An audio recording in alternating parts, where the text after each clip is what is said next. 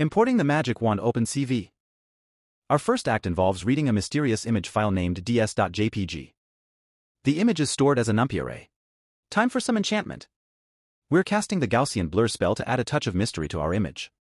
The parameters are the image itself, the kernel size 15 by 15, and the standard deviation sigma set to 0 to blur the image. Get ready for the magic. Lights, camera, action.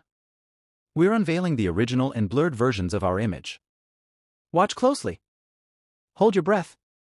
Our next trick involves waiting for a key press. The argument 0 means it waits indefinitely until any key is pressed. The suspense is building up. Our magical journey comes to an end. cv2.destroy all windows closes all OpenCV windows. It's essential to call this function to properly close the windows after finishing the image processing. Let's run our enchanting code and witness the magic unfold. Now, it's time to close the curtains on this spectacular image processing show. Happy coding!